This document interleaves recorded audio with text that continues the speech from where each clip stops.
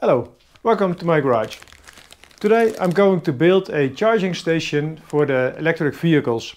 I have now the Vectrix and I have the project Volvo, which is not driving yet, but I can charge it already. So I need a Type 2 charger, and of course I don't want something out of the box because it does not have the functionality that I want, or it is very expensive. So I have the open source Smart EVSE.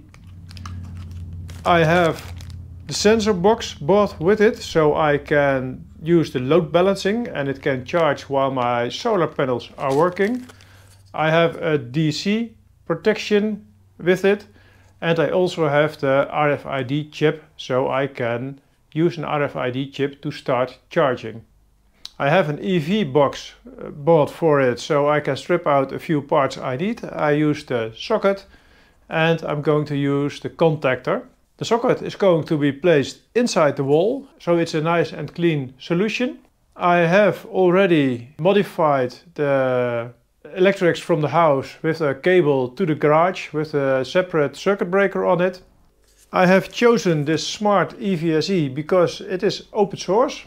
I like open source because you can make it work like the way you want it to work, but there is also a basic program in it that should work fine for me. But if I want to change anything, it is possible. There's quite a community that is working with this system, so there is also a lot of information to be found. When you get problems, there are people who can help you. If you want one of these, link in the description. If you like this kind of videos, don't forget to subscribe. Let's get started. I took a piece of an aluminium sheet to make a plate which I can screw to the wall. I made holes in it for the socket. It's in a dry environment, so water tightness is not quite an issue here.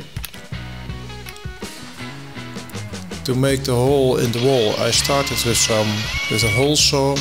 Then I made the edges straight with the angle grinder.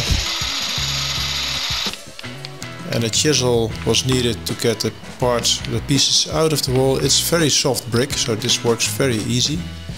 So I could use a file to get the edges in the right shape.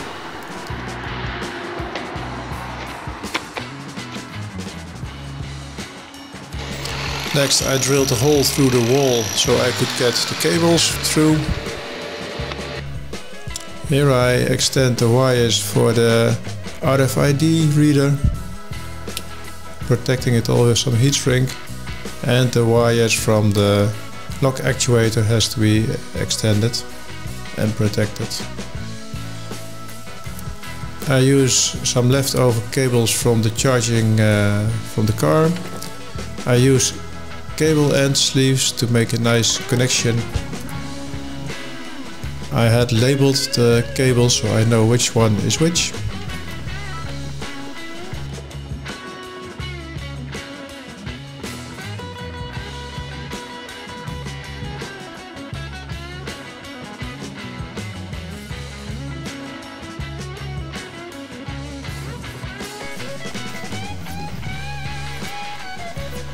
Everything goes into a tube. So it's all nice and clean, and this is how you're supposed to do it. I had misdrilled the holes. I didn't have the right size, so I made a few adapter plates with the 3D printer and glued them in. The parts that are going into the box are the Smart EVSE, of course. A 40 amp contactor. It's ready for 3-phase charging, but I will only use single-phase charging. And an energy meter. This is from the EV box. This is also from the EV box. I don't know how it's going to work. If it doesn't work, I will strip it out, but it can communicate with the Smart EVSE if I am right. And besides that, this current monitor is going to be put in. This is to prevent I have to put in a very expensive circuit breaker. These are the parts that are going in. let's wire it up and then we'll take it from there. I use the old wire from the EV box. The high voltage wires are 6 square millimeter, so that's sufficient for 40 amps. I had to find some wiring diagrams for the EV meter.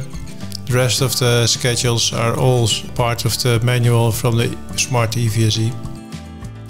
I have temporary plugs wired in. The energy meter is connected, the contactor is connected and the Smart EVSE is connected. This is all connected to each other. We'll see what happens. I checked the socket so I have it the right way around. Now let's see what happens. It says ready to charge. So it's working. At least it is on. Let's see if we can set up Wi-Fi. Setup is done with the ESP Touch app on your phone. You fill out the data from your network and the AES key, which is given by the Smart EVSE, and then you will get the address and it's set up. Next, I wanted to check the DC protection, so I had it enabled and made a setup on which it should find a DC fault. Now let's see what happens. If that one goes to fault, that should go give an error. Yeah, press button to reset. So when it goes DC through it, it's locked. Here I mount the complete box to the wall.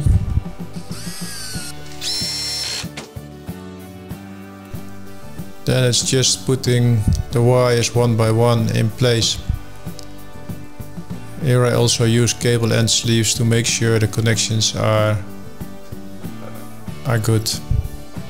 In goes the DC protection.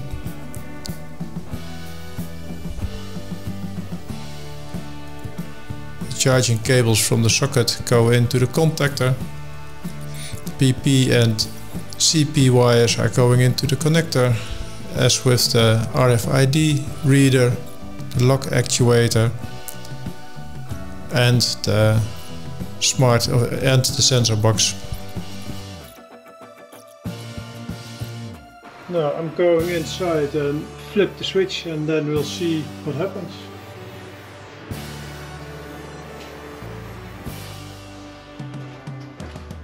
It says ready to charge. Now let's turn off the power first. Power is off, but I have solar panels, so we'll turn them off too, otherwise possibly I will get some power back.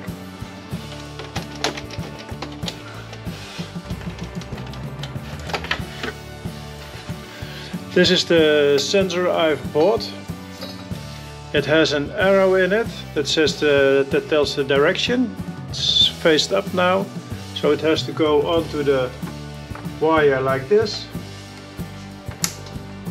Clicks in place, and we'll put the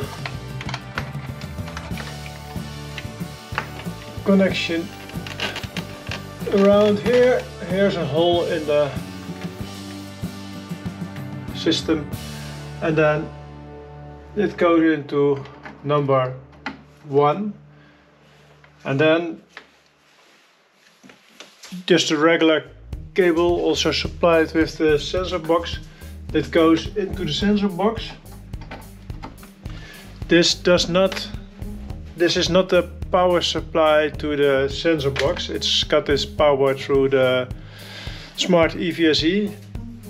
This cable should send something like the direction of the current or something like that. I don't know exactly what it is, but it does not supply the power, but it has to be plugged in. It's connected to the Smart EVSE, so when I turn the power back on, I should get through this sensor the current reading, and then I will also know if there's current going into the house or from the solar panels going out.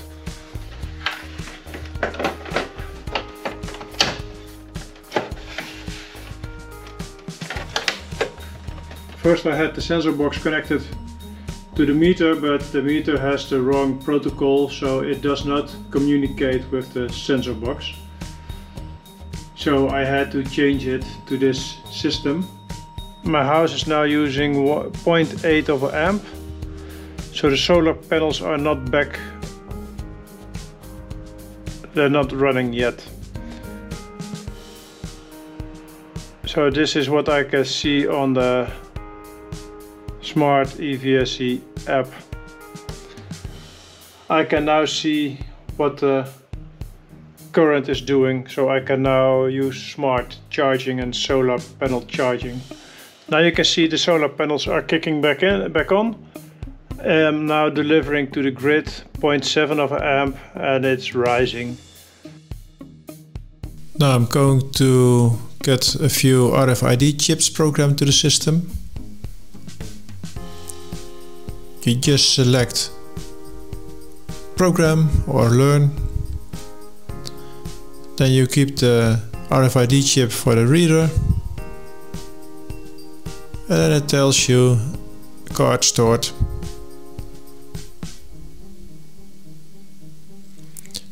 Then I put the setting on enable all. I had programmed 2 RFID chips.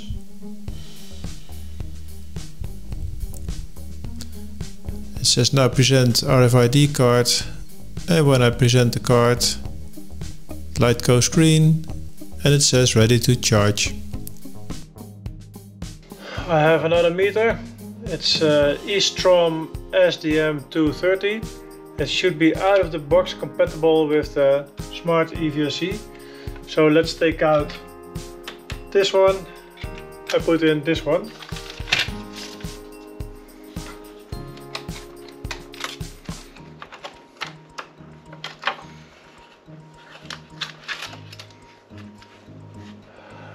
I have to change the wiring because they're opposites of each other. Much later. No, I didn't got the meter working. First I had this one from the EV box in. This is possibly a Modbus meter. This one may work, but it's not pre-programmed, so you have to do a lot of setup to get it working. So I didn't use this one. So I thought, let's be smart and buy the cheapest eStrom SDM230. That was this one. I couldn't get it working because I was being stupid and buying the cheapest one, and this one can only send out pulses. There are appliances apparently that use that. Now I have this SDM230. This one has the Modbus. That's the communication protocol that the Smart EVSE uses. So I'm going to put this one in, and this one should work as a eStrom E1 meter. Let's get it in and see if this one works. 1 pair of pants later. Well, that was kind of interesting. This meter has it looks like it has the same connections as the old one. This is the old one, so I have checked the schedule and I saw, it's the same. And it's not the same. This one has to be connected different, so I had it wired as a dead short, so the fuses blew the minute I turned on the power. Unfortunately, always when I do those stupid things, I miss it on camera. But luckily there's no damage, so I have changed the wiring again. This one is feeding, the power goes in from the top and out from the bottom. The address, you can change it, you have to put it in. It starts with 1, but the Smart EVSE doesn't get the 1. So I've changed it to 19. So when I've selected here the eStrom E1, the EV address 19, mains, that is my main fuse in the house, that's 40 amps. I've put it on 39. The minimum I want to charge with is 6 amps. The maximum is 16 amps. The circuit I use is for 16 amps. It's a bit higher, but that does not matter, I think. It starts for the solar with -6 amp. When the solar panels deliver more than 6 amp back to the mains, then the solar function starts running. When it's getting below the 6 amp after 30 minutes, it stops. And it can import 1 amp. You can set this to every value you want. There's only one strange thing. It's now 16:41 and it says 14:41. So it's 2 hours off what it is in real time. Now it's time to charge the motorcycle. First I plug in the cable, then with the RFID chip I start it up, and then I can plug in the motorcycle. And when there's enough solar power, it will start charging.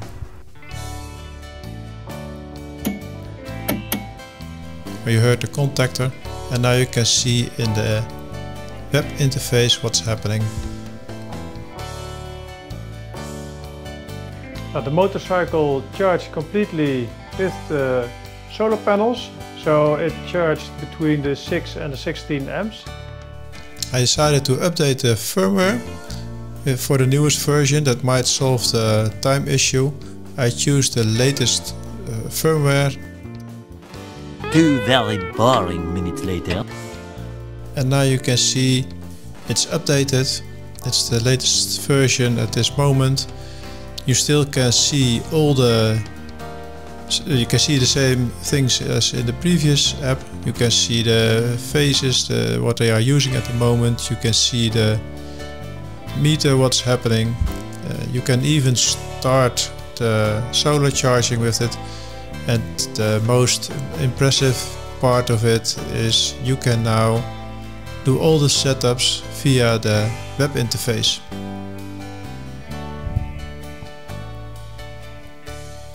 After you put in the pin code.